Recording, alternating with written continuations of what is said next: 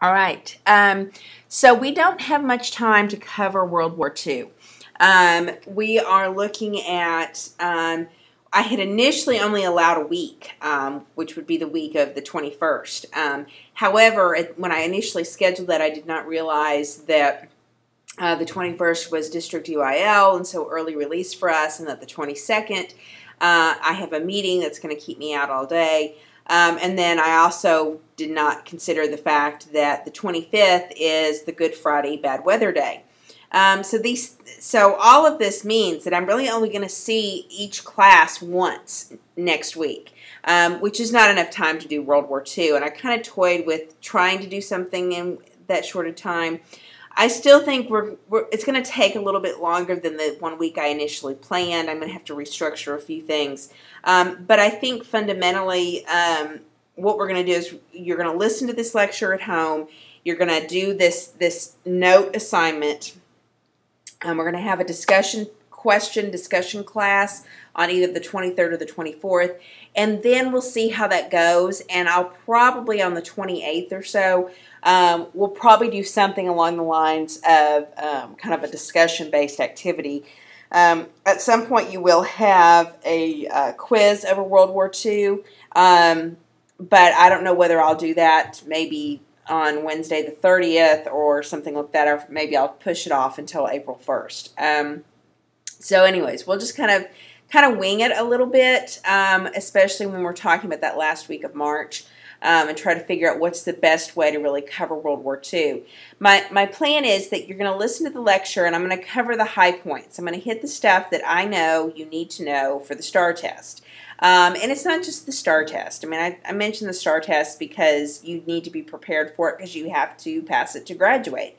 However, this is also kind of the main ideas that anybody in a survey class should know and be familiar with. These are kind of the essentials, if you will, of World War II. And so I think that we're going to cover that here through kind of a flipped lesson. And then when you come in on the 23rd or the 24th, if you're a B-Day, and I see you, you should have these notes finished. When you turn that in, you can get up to 5 points for that, which is very simple, very kind of middle school level activity, okay, which is why I'm not giving it a whole lot of points. Then the next part is going to be you're going to come up with a discussion question.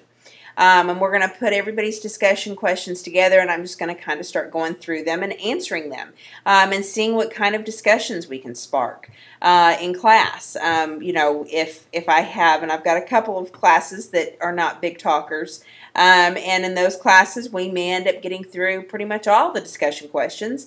And if we have a very talkative class, it may take us a little bit longer. We'll just kind of play it by ear. And what my intention with the discussion question is that it's your opportunity to ask a question about World War II that you really are just curious about. And some of that, if you're not a big history person, maybe that just comes from looking at these different terms and wondering, okay, what exactly is this? And what exactly happened with that? And why does this matter, right? So it may be tied very directly to these notes, or maybe you're a big World War II buff, or maybe you've seen Saving Private Ryan a gazillion times, or you watched Fury, and so you really want to know some information about how things were during World War II. So my idea is that this is going to give you an opportunity to talk about that. And then hopefully we'll have at least one more class where we can kind of do some document activities, I'm thinking. I've got documents strewn all over my desk right now trying to decide which ones I want to do. Because I literally could spend another 3 weeks doing this. And unfortunately, we just don't have time, right? And that is the nature of a survey class, and especially a dual credit one where we have that pesky little STAR test that's coming up at the end of April. All that to be said, you need to be sure that you're going through these terms, that you're answering them, and again, this doesn't have to be super detailed. It needs to be an identification, kind of clearly indicating that you understand what the topic is and why it matters. And then we'll just go from there. So let me go back. This is like my third attempt at recording this, so I'm a little bit off. All right, so now we're going to talk, and I'm going to try to bring up things that are not listed on the PowerPoint in front of you. Obviously, you can read the PowerPoint. You can see what I typed there. And so I'm going to try to give you the stuff that's not listed directly, or only focus on the things that I think are really, really important. And obviously, we're covering a great deal of information here. One of the things about World War II for the United States is that it's very much, for U.S. history rather, it's very much focused on what is happening here at home. Yes, there are some global implications. Yes, we are going to talk some about a few key battles. But a lot of what we're going to talk about is going to be tied directly to war mobilization and fighting a war on two fronts, and the events that really sucked us in, and how we managed to maintain neutrality until really late, to the very end of 1941, even though Europe had already been embroiled in war since 1939. So that's what we're going to be looking at. I'm probably going to break this up into a couple of different lectures because obviously if you glance through this PowerPoint, it's like 125 slides, which would be, a 2.5-hour lecture. I'm not going to do that to you.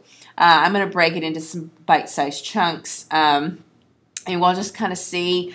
So this, in case you're confused, this is obviously the first one, and we'll just kind of get going until I feel like I've talked for a long enough amount of time and come to a good stopping place. So the first thing that I want to mention is, and I touched on this at the end of the 1930s, Great Depression kind of, PowerPoint, New Deal kind of stuff, and I was talking about how it's really the preparation for World War II that brings about the end of the Great Depression. For all that the New Deal did brand new things with the role of government in the economy, for all that it really, changed people's expectations of the government. It created Social Security, which was groundbreaking, and you have new concepts about regulation and all this sort of thing. We have a new idea about federal power, and we have another very strong president, right? Understand that it's not until you have this excuse to get ready for war that we see that Congress in particular is willing to spend the kind of money that needs to be spent to stimulate the kind of job growth that is needed. For the United States, unlike some of the other countries that relied on military growth as a way to get out of economic circumstances. I mean, that's true for the United States. The difference is what comes first, right? If you're talking about someplace like Germany, for example, you're talking about a country that starts building their military before they're actually even engaged in conflict, and building up their military in direct violation to the Treaty of Versailles. So for the United States, it was a little different kind of chronology there. But understand it was military spending. It was men getting drafted. It was men going into service. It's, creating this need, right, for people, for jobs, and for people to take over those positions in the factories and stuff. So that's a very important piece of how World War II shapes up for the United States. And the other concept that I think really matters, too, with World War II is that you have this notion of democracy as an ideology. Not, and we touched on it a little bit when we looked at World War I, but at that point it was still very kind of new. Woodrow Wilson talked about making the world safe for democracy, that he wanted democracy to be this grand ideal. But to some extent, he didn't think you could export democracy. He wanted to create the circumstances around the world that made democracy favorable, right? This was why he wanted to end colonial possessions and have freedom of seas and all that kind of stuff. Well, obviously, because of the Treaty of Versailles, that goal, goes away, right? Nobody's interested in that. And so that's why we can say after World War I, you don't really have that focus on democracy as an ideology that you can export, you can take somewhere, right? What we see in World War II is the idea of democracy is something you can take to somebody. You can give them democracy. Remember that in imperialism, our attitude was, well, these undeveloped countries, they're not ready for democracy. We have to teach them, we have to train them, and this was our big justification for imperialism. Very different attitude in World War II. That we can take democracy to them, we can give them democracy, and then they know what to do with it, right? And this is a very profound shift in kind of American foreign policy. And in fact, we haven't left that idea. The whole reason we get involved in places all over the world, the whole reason we complain about human rights violations and that kind of thing has exactly to do with the fact that we think we should somehow influence democracy in other places, especially other places that maybe aren't as good at democracy as the United States is. So just kind of keep that in mind. The other competing ideas that we have during the 1930s are going to be communism and fascism. And I touched on this a little bit at the end of the Great Depression, New Deal stuff. Understand that communism really has its roots going back to the middle of the 1800s, the emergence of industrialization. However, it doesn't become the communism that we're familiar with, the 20th century version of communism. As I mentioned before, that mutation of Karl Marx's ideas, it doesn't become that until you have the Bolshevik Revolution in 1917. When the Bolsheviks take over in October of 1917, and then they go through a couple of years of civil war trying to consolidate their power, what you're going to have is the Bolsheviks becoming the Communist Party, the Union of Soviet Socialist Republics. And the whole gist behind communism, as I mentioned before, is that you have a single strong authoritarian party that dictates everything having to do with the country, having to do with the economy. The idea is that we can force industrialization, we can force collectivization, we can define for everybody, this is your role, this is your job, this is what you're going to be doing, right? So this is the whole idea. Communism does rely on military spending, but its military spending is often in very much kind of a defensive kind of position. Communism, especially as we see it happening in the Soviet Union, and to some degree even in China later on after World War II, is very much focused on we want to defend ourselves. We want to maintain influence. We want to maintain buffer zones so those pesky capitalists can't extend their influence inside our main country. And so it's really all about influence, that hegemony, right? Trying to shape the world around them so that their main country can stay solidly communist. Because remember, the whole deal about communism is that one single party has to be in control. Everybody has to do what that party's saying. And, you know, and remember that the only way you can have any sort of class differentiation, if you even want to call it that, is going to be by taking a leadership role within the party.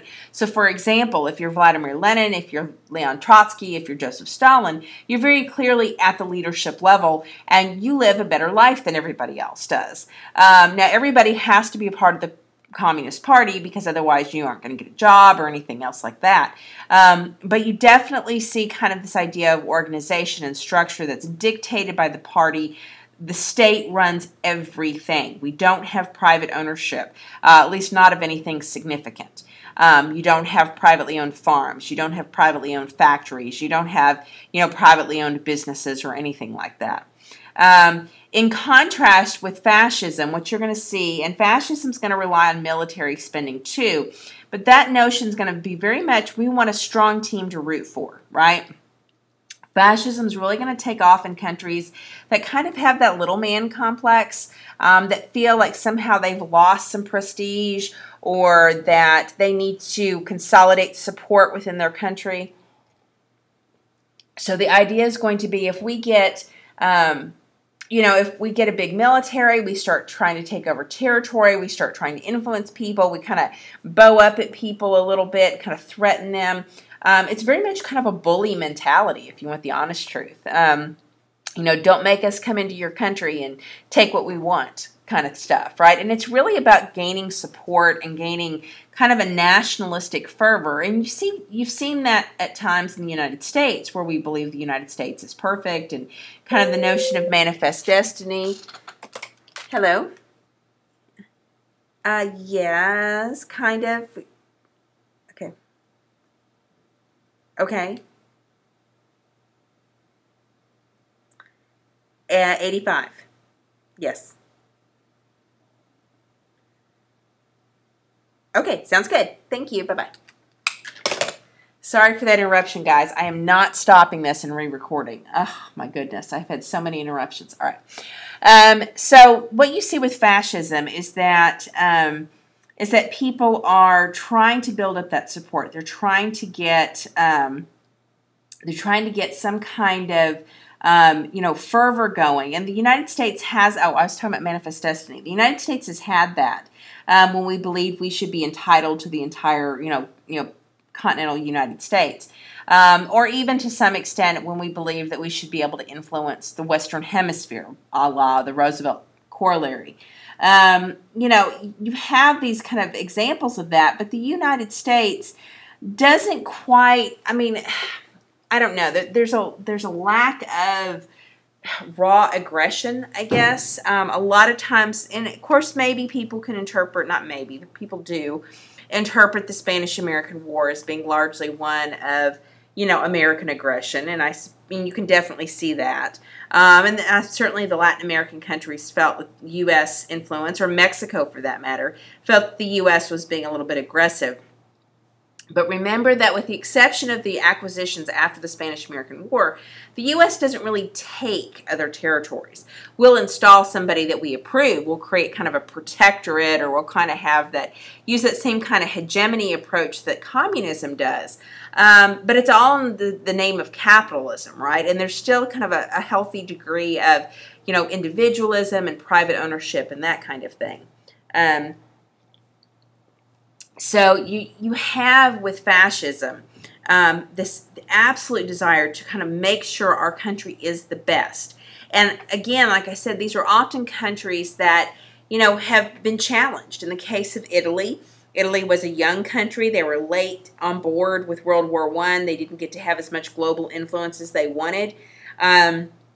And so they're going to very quickly say, hey, let's build up our military. Italy's great. We're going to make Italy awesome. We're going to make a new Roman Empire.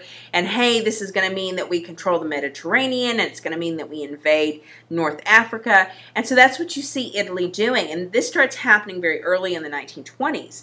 And again, it's a way of kind of controlling and consolidating the economic concerns and the social concerns. You see the same thing happening in Japan.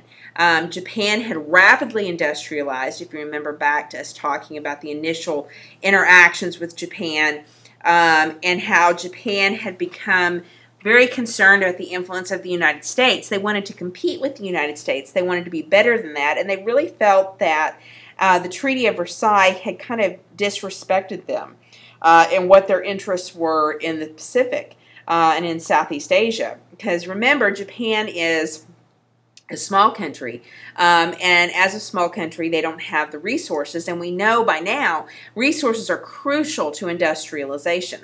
And so you definitely see that that's going to be a major piece of Japan. Now with Germany, it's a similar kind of thing, right?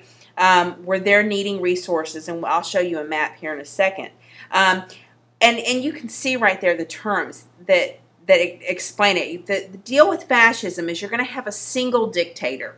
Now the dictator is going to be kind of the embodiment of the nation.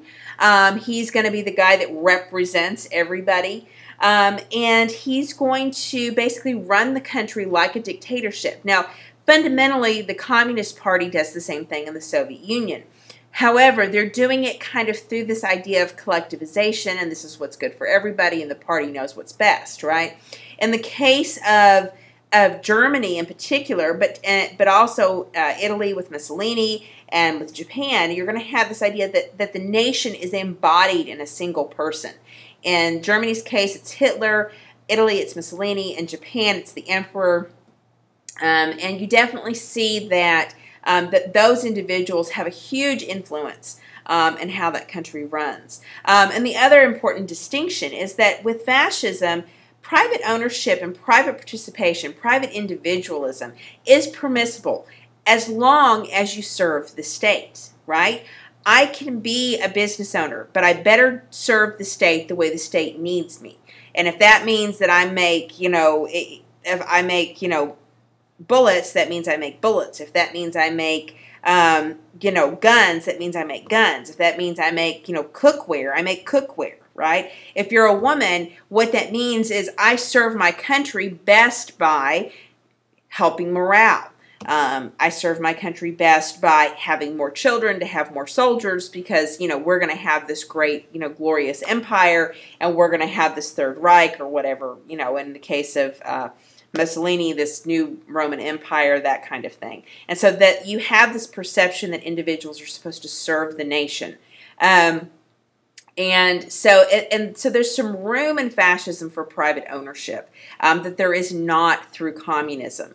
And so I think that that's a very important distinction that you have there. And so these are big ideas that have to do with the different types of government that we have that are really influencing things in the 1930s. And very clearly, the 1930s, I mentioned this before, you have strong governments emerging everywhere.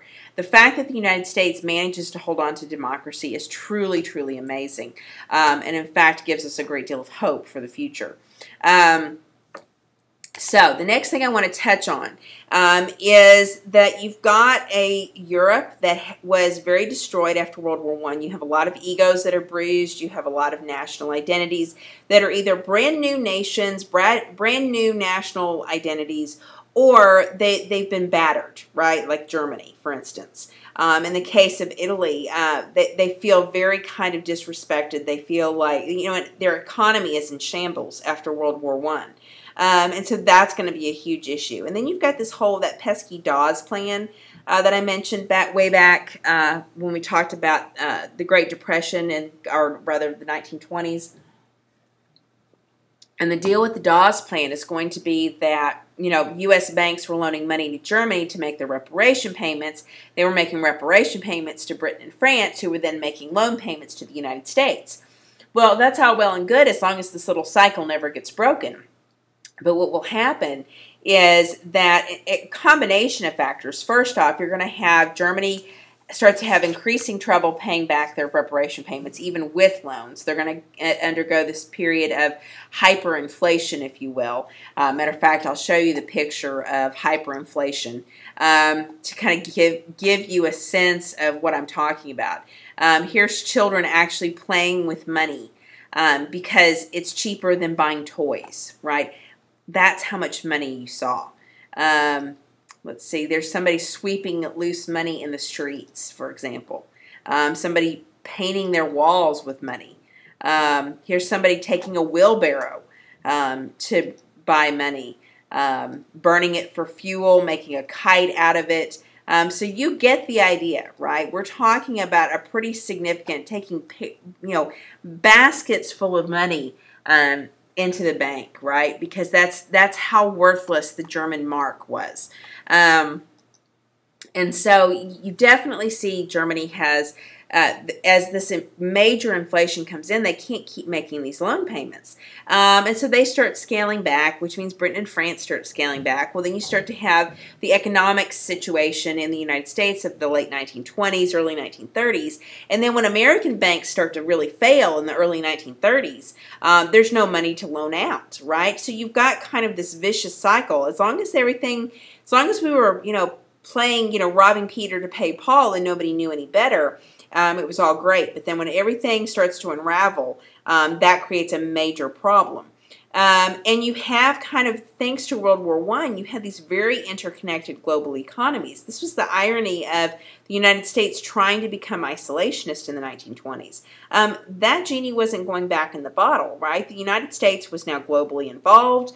It had markets and interests all over the world, and that wasn't going to change just because people were upset that they had gotten sucked into a conflict, right? So that's a huge part of it. And then you definitely see this whole idea of the impact of industrialization, not only in creating economies and markets, but you also have the notion of creating wealth, or in the case of Germany's hyperinflation, losing wealth overnight because now the thousands of dollars you've saved up are basically worthless, right? So you're going to have this middle class group that starts to feel very vulnerable during the economic crisis of the 1930s. And in Germany in particular, you have a military that has been completely dismantled. And understand that for Germany, that kind of militaristic Prussian soldier kind of mentality was very much part of their machismo, for lack of a better word. And so that's what you're going to see happening. And so be sure that you kind of have those main concepts in place. And a lot of these countries, like I said, they're very new. The impact of industrialization, the threat to your wealth, and I was telling a friend this weekend, that it's economic instability that leads to political turmoil, right? And so when people feel economically vulnerable, they're going to tend to embrace radical ideas, right? And so you certainly see that. Now, understand in Europe, right, that the expectations are a little bit different. Europe is not the same as the United States. The United States has a much stronger kind of strain of individualism, and I want to take care of myself, and I'm going to work hard and be successful, and kind of this promise of opportunity. Even during the Great Depression, there's this hope that if we can just figure out how to stop the bleeding, we can go back to finding that level of opportunity, right? I mean, everything about the New Deal is about letting people access opportunity. And so I think that that's very important to grasp, and that's why you see in Europe a different type of radicalism. Although certainly there were some conservatives in the U.S. that thought FDR's New Deal was pretty radical. But in comparison, it certainly was not. And that's because of the difference, the level of experience with democracy, and kind of just a different attitude about individualism that was different in Europe. Here's some pictures of Vladimir Lenin, Joseph Stalin. Joseph Stalin's the guy with the lovely mustache. And again, kind of remember back to what I told you about the Russian Revolution. You're going to see that by I think it's 24, Lenin has died, Trotsky's been exiled, and Stalin basically emerges as the single leader of the party.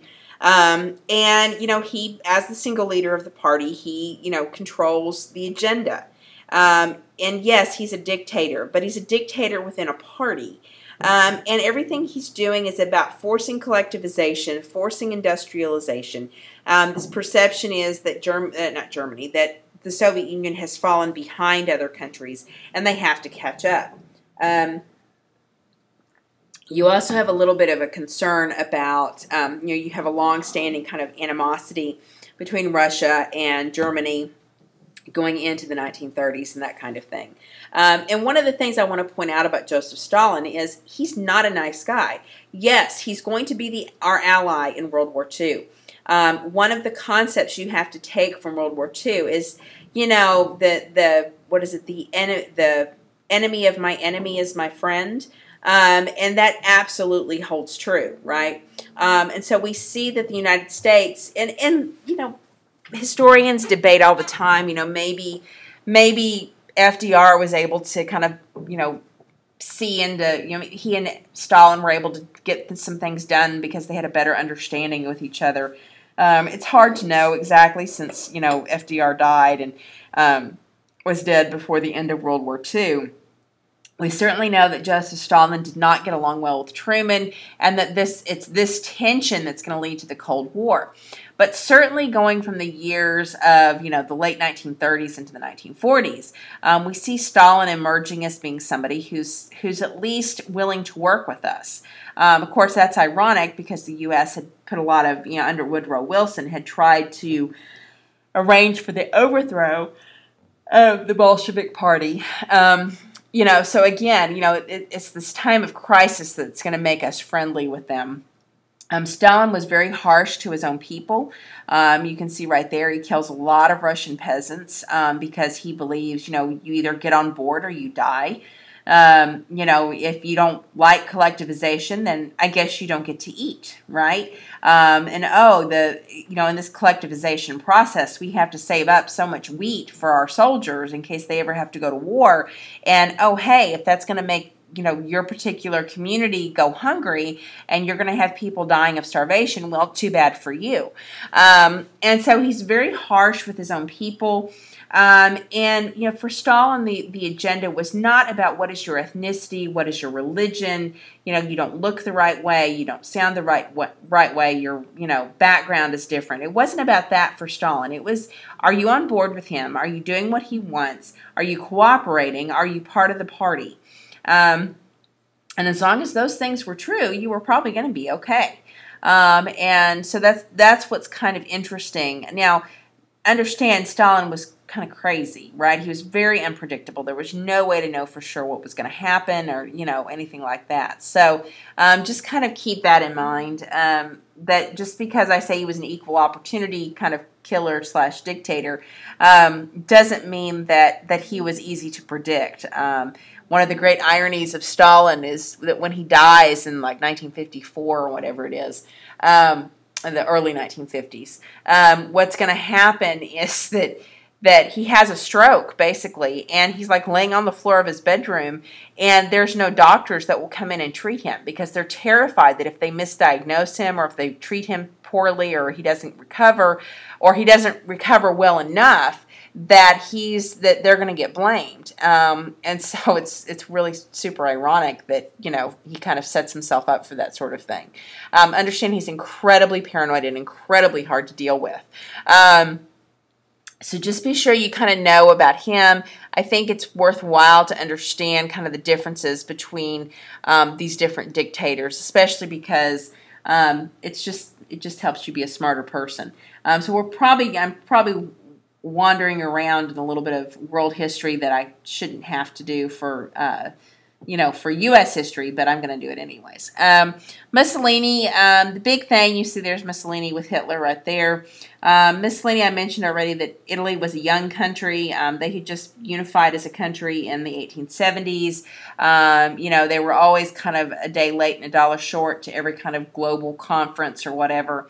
So they really kind of felt disrespected. And the whole economic crisis of the 20s and 30s hits them particularly hard. And so the post-World War I kind of economic depression. And so what's going to happen is that Mussolini is going to come in and he's going to take this idea of fascism, and he's really going to be the first fascist leader. Now, obviously, Hitler's going to, do that better than he does. But what you see is that Mussolini comes in, he consolidates power, he starts talking about raising a military and taking territory, and everything's pretty hunky-dory for a little while. And of course, he's going to sign that, the Axis, and he and Germany are going to be all, best buds and all that kind of stuff. And that's all well and good until finally, and I think it's roughly around, 1842-ish, maybe 1843, the Italian people get tired of war. They've been, Mussolini's been dragging them into North Africa, and now he's got us involved in fighting, this major, conflict. And there's kind of this idea that, we're tired of him, and we're tired of his nonsense, and he's basically not taking care of our interests. And so they basically overthrow Mussolini in the middle of World War II. And then Germany has to basically come in, rescue him, put him back in power. And in fact, my husband and I have talked that probably one of the reasons why Germany was not as able to defeat the Soviet Union, and when we talk about kind of the sweep of the Soviets into Germany, one of the reasons why the Germans weren't as prepared for that is because they were having to divert resources to Italy to help keep Mussolini in power. And so Mussolini is not, he's not the best leader ever, but he is kind of this idea of nationalism, and he definitely is a major player. And when we're talking about, the U.S. getting involved in the war, you have to understand that in 1939, 1940, the idea of Germany and Italy being on the same side was a pretty scary notion, especially for places like France, for instance, or controlling the Mediterranean. So yeah, it was pretty scary. Hitler, of course, lots of pictures of him. He is, of course, the name everybody knows. Kind of sound a little bit like Voldemort. But he is, he comes to power in Germany. And again, same kind of MO as with Italy. Germany had been horribly dismantled, horribly humiliated after World War I. You have lots of World War I soldiers that had basically, and people used to spit on them, right? They used to, like, how did you get us involved in this war, right? You also have in Germany this Weimar Republic that's, Germany was not experienced. They had been a monarchy for a long time. They were not experienced with the parliamentary system. And so the issue with the way the parliament ran was that you had to have a coalition government. So whichever party won the most seats would dominate kind of the parliament, but there was room for lots of different parties. So what you have is kind of this frequent changing in the parliament of who's actually in charge. And so it creates kind of this craziness, and you have this emergence of lots of different political parties, very different from what we have in the United States. And so Germany's really struggling during this period, and it's into this that you're going to see the National Socialist German Workers' Party. And again, kind of have a little bit of a naming sleight of hand there. They're actually fascist, right? That's why the national's there. But notice they kind of throw that socialist in there, and they talk about workers. Like, are they communist? Are they fascist? What are they, right? And don't think that's not for that's a coincidence, right? So what will happen is Hitler, of course, serves in World War I. Feels very disheartened and upset by Germany's defeat, and joins this early party. He and Ernst Röhm and a few others, and really indications are that the initial membership in the early 1920s was very small, like 50 or 100 people, right? And they doctor up their roles. This is going to sound very typical of the Nazis as well. They doctor up their paperwork, their roles, to make it look like they've got thousands of members. Anyway, so he kind of decides that he's going to gain some support for his party by marching on Munich, trying to trigger kind of like a coup, or trying to get his party some attention and get some focus in the parliament. And people aren't really sure, like, aren't really sure. Why he would try to take over Munich City Hall doesn't make a whole lot of sense. I mean, Munich, I guess, it is kind of a classic seat of kind of German power. But, really, did he think everyone was going to rise up and support him? It's hard to know. Anyways, he gets arrested for this and gets thrown into jail. Now, understand that when I say he's thrown into jail, it's not like he's forced into hard labor or anything, okay? This is a guy that's basically sitting pretty comfy. He only serves about 8 months. He's allowed to write. So it's basically a vacation, right? His food is prepared. The biggest discomfort he has is that, he has to stay in a small cell. And so he writes his book, Mein Kampf, where he basically lays out this agenda for this is why Germany lost World War I, and this is how we can make Germany great again. And so this is kind of his plan. And so he starts talking about unifying territories that Germany had lost, and essentially saying, we want Aryan superiority, that the whole reason Germany's become weak is because we let too many foreigners come in, and we, diluted the bloodline and all this kind of stuff. So he finishes his term. He comes out of jail. I think it's like 1924 or something. Maybe it's 25. And he comes out, and he basically has printed this book. Nobody really takes it very seriously. Everyone's kind of like, oh, yeah, that's Hitler. He tried to do that whole beer hall putsch kind of thing. And, he doesn't, he's just kind of a weirdo, and he talks all this crazy smack. And everyone just kind of, shrugs and giggles about him, right? But he starts to build some support, particularly among some former military guys. And they start to, use some intimidation. And they start to arrange some violence and that kind of thing, and they blame it on the communists, and they blame it on the ineffectiveness of the Weimar Republic, and see, this is why everything's so upside down, and you need us to come in, and we're going to maintain strength. And so this is how they start turning people over to the kind of the Nazi agenda.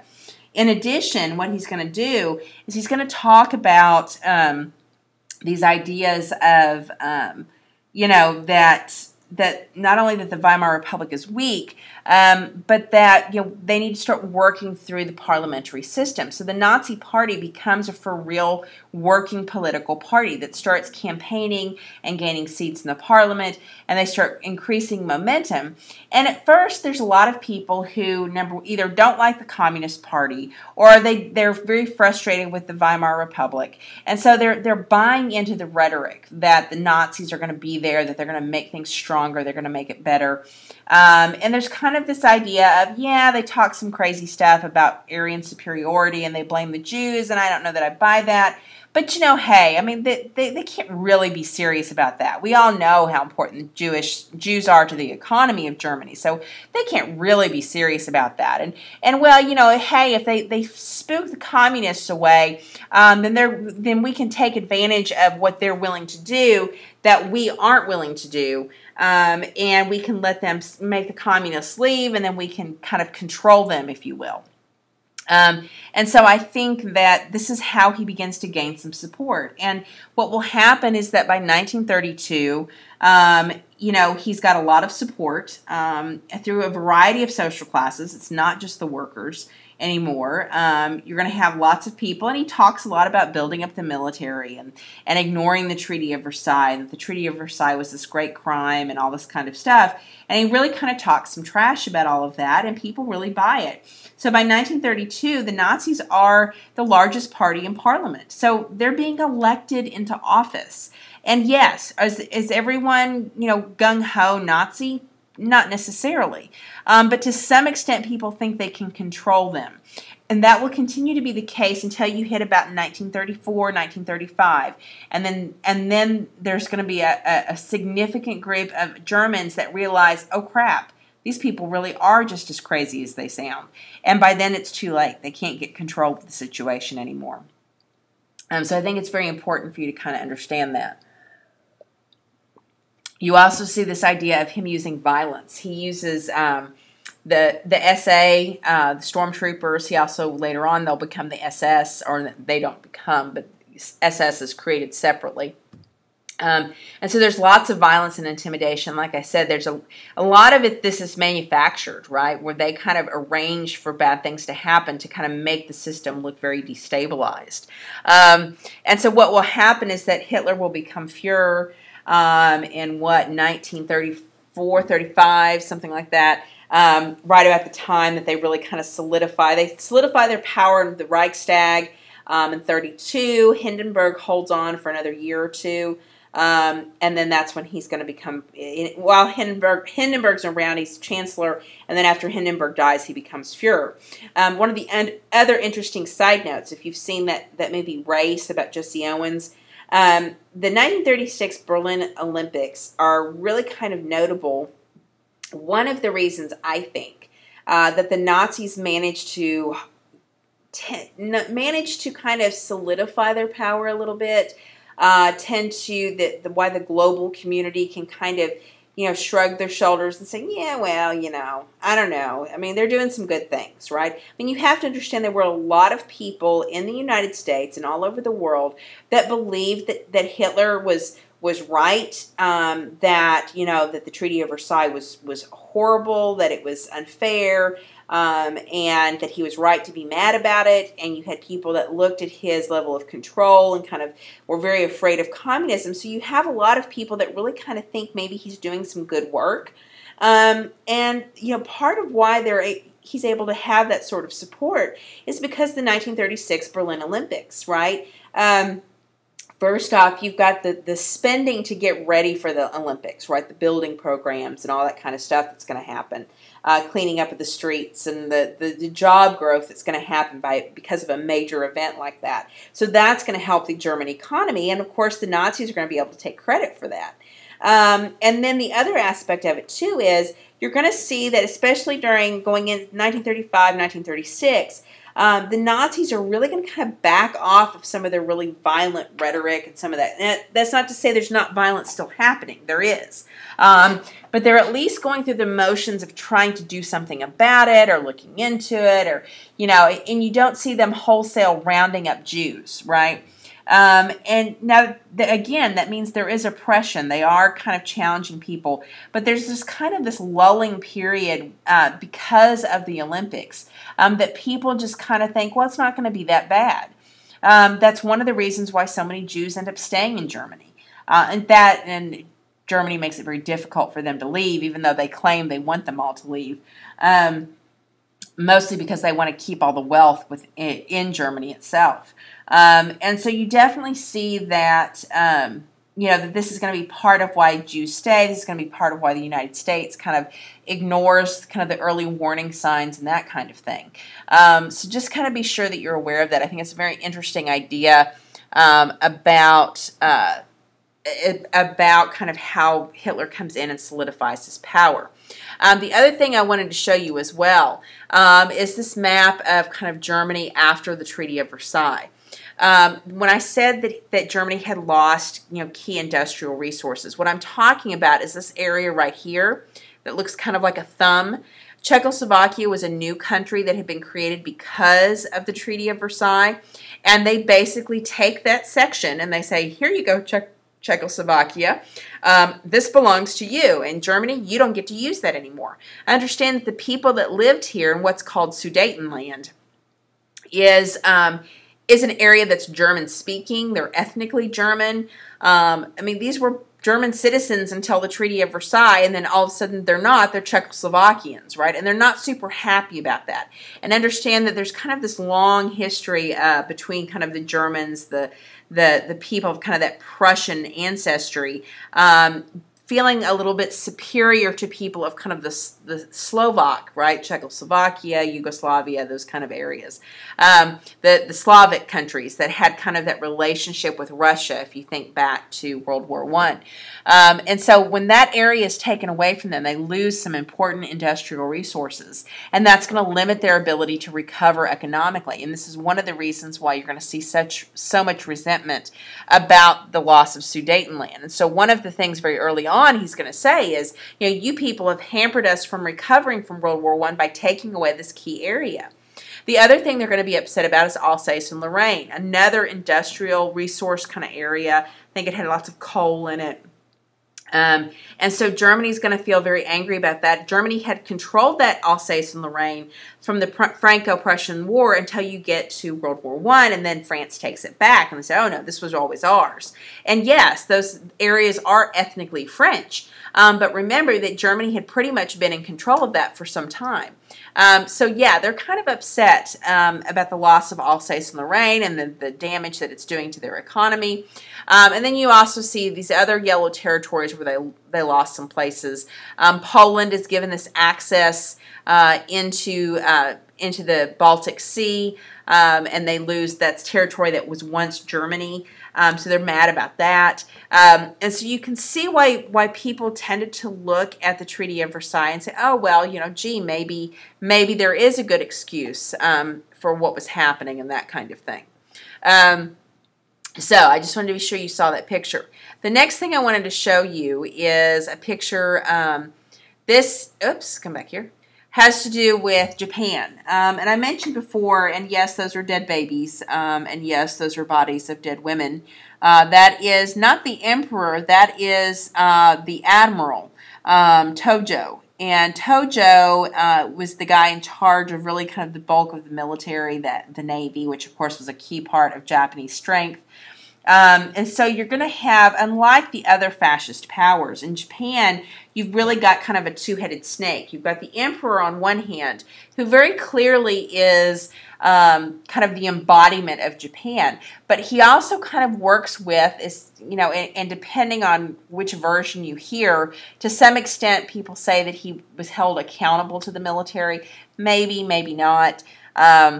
Again, there's different interpretations. There's been a little bit of historical revision because after World War II, we wanted to have Japan as kind of our ally in the Pacific. And so we let them keep their emperor, and we kind of remake that story a little bit. Just understand that you have the emperor and kind of the head of the Navy being in charge. And really, one of the things my husband and I have talked about many times is that the real beginning of World War II is not the invasion of Poland in 1939. It's not even kind of the beginning of the unification efforts that happened in 37 and 38 and the policy of appeasement. It really starts with Japan. Right? You're going to see here that Japan starts invading Manchuria, which I'll show you really quickly a map of kind of what I'm talking about. So here's Japan, right? This little small island right there. And this is where you saw kind of China. So very early in 31, you see Japan going into Manchuria, taking over this area, really kind of dominating Korea. And all of this is meant to essentially give Japan resources and allow Japan to have the chance to do what they wanted. So Japan has a lot of control over this area, and it's all because they have to have those resources for industrialization. And remember, they felt like they had been slighted with the Treaty of Versailles. Now, obviously, you can see right here by the key the different other territories that were in control. So what's going to happen is that in 1931, they invade Manchuria, and then by 1937, they've invaded this part of China. When they invade that part of China, what's going to happen is you have horrible violence, right? And I think I mentioned, at least to one of the classes, about the rape of the city of Nanking. You used to have, first off, you have the Japanese who, historically, if you look at the way they perceived China and China's foreign policy and why the Japanese chose to interact with the world in a very different way, a lot of that goes back to a sense of cultural superiority. Japan had always seen itself as superior to Korea, superior to China, and really felt that culturally they were better than everyone else, and they're even better than Westerners. This is why they had such limitations on Westerners coming in. And so when they start invading Manchuria, and then when they invade China, they very quickly start committing atrocities, right? They don't care. To them, the Chinese are like dogs. And so the more they can kill, the more they can intimidate.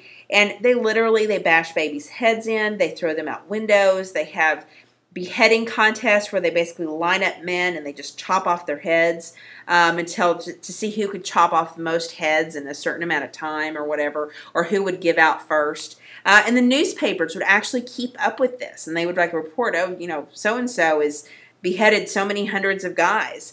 And then you also see that with women, whether it's Korean women or Chinese women, wholesale rape of women. When I say rape, I mean, I don't think you can fully appreciate. We're talking about taking women, literally tying rows of women down to beds and letting the Japanese soldiers use them.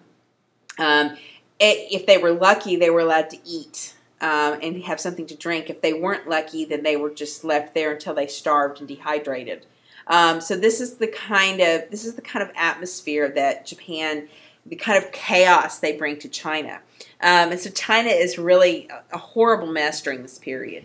And so if you go back to when do the atrocities start? When does the territorial aggression start? It starts with Japan in the 1930s, and it's because they want to accumulate those territories and maintain that control. And again, really horrible things happen in Japan.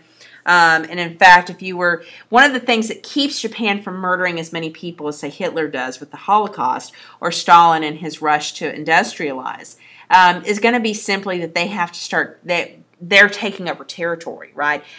They start to engage, if you go back to this map right here, right, you've got all these other countries that have territories, and so they have to really kind of be aggressive towards that. Plus, it's difficult to invade China, right? China has a lot of people. Now, one of the reasons they're able to maintain the control, these areas of red that you see, has a lot to do with the fact that that China has kind of a mess itself, right? Remember, I had mentioned that China had an emperor. The emperor kind of loses his power, especially once the Japanese invade Manchuria in the early 30s. And what's going to happen is that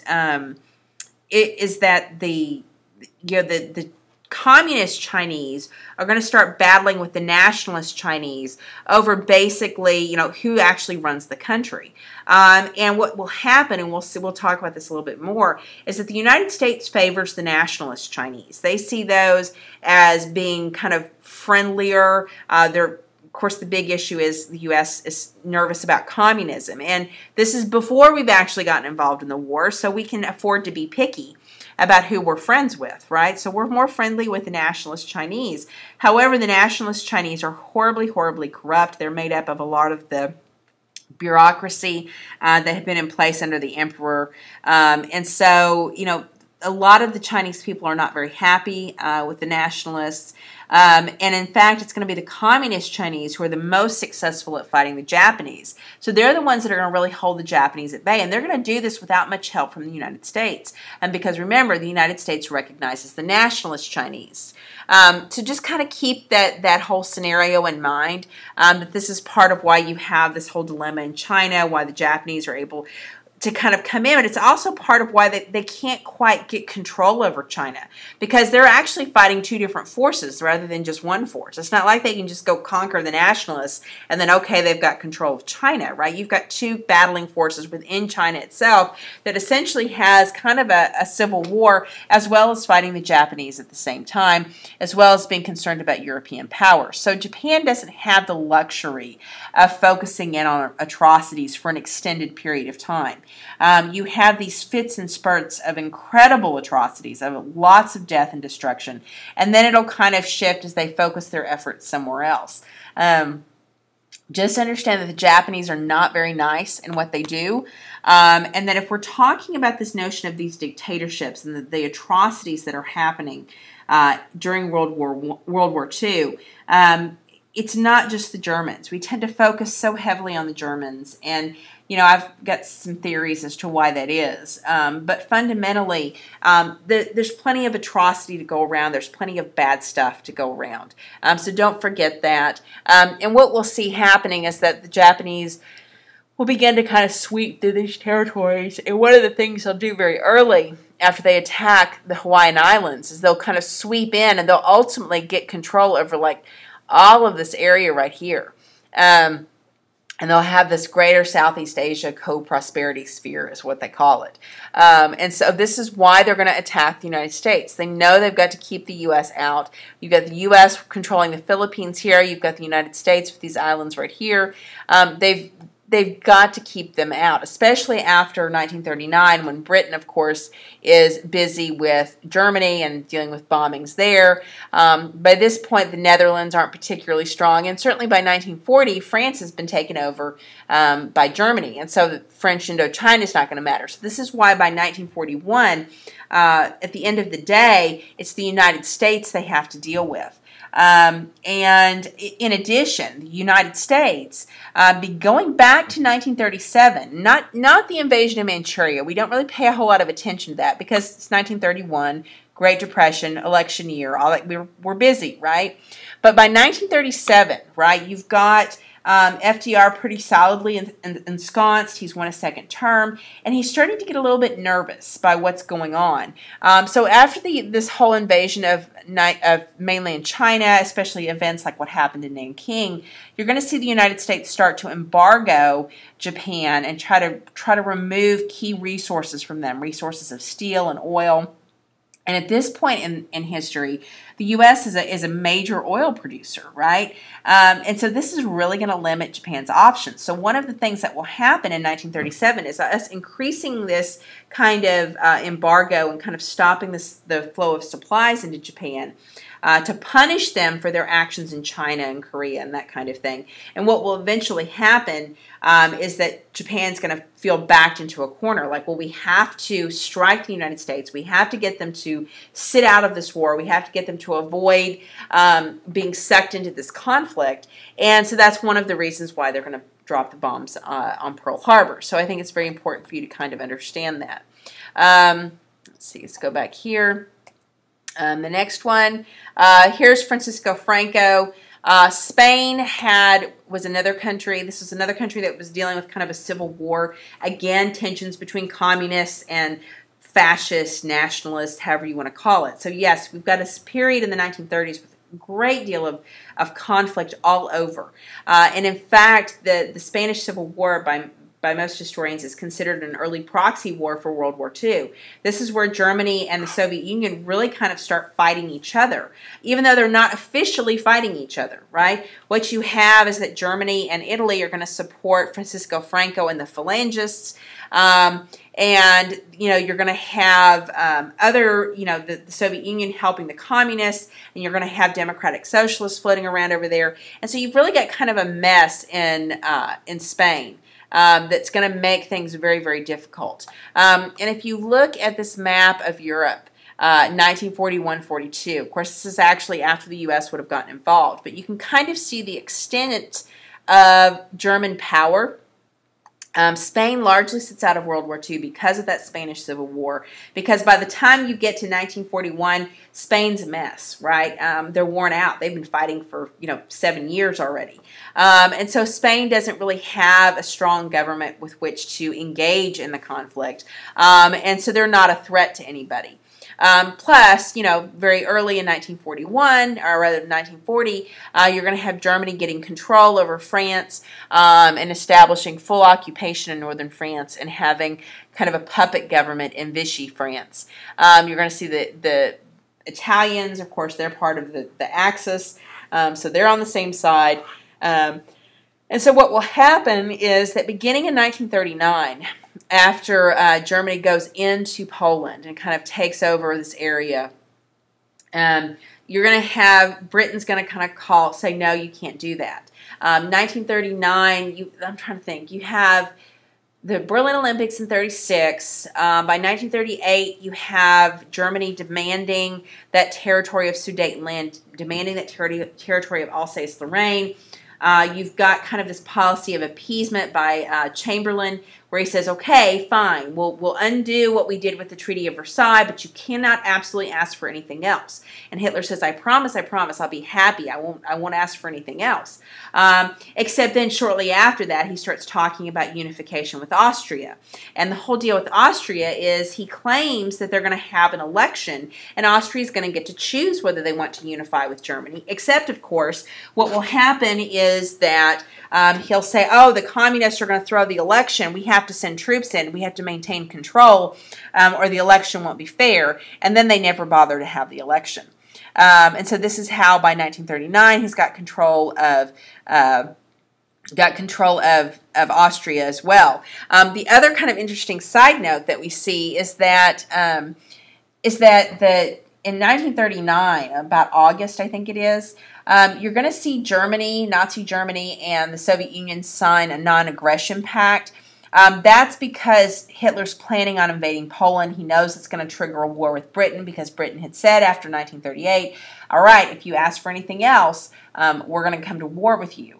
And so he knows that that's what's going to happen, and he knows he has to keep that Eastern Front with the Soviet Union kind of quiet. So initially they have this non-aggression pact. That's going to allow basically the Soviet Union and Germany to basically divide Poland in half. So if you go back to this map right here, okay, so you've got Germany will sweep into Poland and cover this half of it, and the Soviet Union will sweep into the other half. And the Soviet Union is going to use that half as kind of like a buffer zone. And again, right, I mean, you would think communist versus fascist, why would they be interested in even talking to each other? Well, a lot of this has to do with the fact that Stalin wants to buy himself time. I think he wants to claim that buffer zone. Whether or not he truly believed that Hitler would honor the non-aggression pact, historians still debate that. Maybe he was playing a long game. Maybe he really, believed the line. But what we see happening here is that Poland's going to be kind of divided. And so you're going to have Poland taken over. Now, this map goes into 1942, so part of what you're seeing here with this kind of lighter pinky kind of color on these arrows is going to be the invasion of the Soviet Union. Now, in 1939, you're talking about kind of a line that would have gone right here. And so you have in 1939, in September, they sweep in, they conquer Poland, they've got Poland under control. You're going to see that shortly after that, the United Kingdom declares war on Germany. France declares war on Germany because, hey, we told you can't do that. And then he starts a sustained bombing campaign of Great Britain called the Battle of Britain. And so you have Germany launching these air raids, dropping bombs. If I have any Chronicles of Narnia fans out there, you know, that's kind of the reason why those kids have to go off to the country is because London's being bombed constantly with the Blitz. And so you see that happen in 1939. By June of 1940, you've got Germany sweeping in through Belgium using the same old Schlieffen plan they used in World War I, taking over France, getting control, occupying northern France, having a Vichy government, kind of a puppet government there. And so you have Germany having control over all of this. And you can see that the blue is going to be the Allies. After he invades the Soviet Union in 1941, the Soviet Union is going to become an ally of Great Britain. But understand that one of the reasons why Winston Churchill and Britain don't really trust Stalin is going to be because of that non-aggression pact, and they kind of aren't sure what to think of him. And so you're going to have kind of this real struggle, and you can see in 1942 the extent of German power. It was pretty intimidating and pretty terrifying in a lot of ways. So be sure you kind of understand what that map looks like. The next thing, and I'm almost going to stop here. We'll stop after I get to that FDR picture because I've been going on for about an hour. And understand that you have kind of this creation of the Axis powers. Initially, you have separate fascist regimes that are in charge. And what will happen is that they start to kind of get on the same pact or on the same page. At first, it's because they all hate communists, right? We want to share information about the communists, and we want to be sure we know what's going on. Of course, obviously, going back into 1936, 1935, you have Italy and Germany kind of getting on the same page because they want to kind of orchestrate the Spanish Civil War. By the time you get into 1940, you've got Japan formally joining as part of the Axis. And part of why they're joining as part of the Axis is because of the U.S. embargo of goods and because they've swept into China and they're facing all this kind of frustration. And they're hoping that they can not only share information on communists, but maybe take each other's side against the Soviet Union. If you look back to this map right here, remember that the USSR is awfully close to Japan. So if what you're talking about is trying to fight the Soviet Union and trying to keep control of the Soviet Union, Japan and Germany being allies makes a whole lot of sense. Now, in reality, they don't really, other than not liking the Soviet Union and not liking communists and wanting to claim as much territory as they possibly can, Japan and Germany didn't really like each other that much. But they're serving the same ends, right? And so this is why they signed this treaty. And so you essentially have them becoming the Axis powers after 1940. So understand all of that. And again, recognize that, you know, strange times make for strange bedfellows, if you will. And so you definitely see that this is kind of the way World War II begins to start. This is kind of the development of the Axis powers and kind of the global circumstances that are going on right there. I'm going to stop here. The next lecture I'll pick up with is going to be talking about FDR and American neutrality. So don't forget everything I've just told you. Because to understand really kind of how America is wrestling with neutrality and how FDR is trying to baby step the United States into engagement, you have to understand that essentially he is, you know, you've got this chaos developing by 1940. So be sure that you understand that. So we'll pick up here with the next lecture. Yeah, I just thought this was going to be quick. So anyways, I hope you found this interesting. I hope maybe you got some good ideas for some interesting discussion.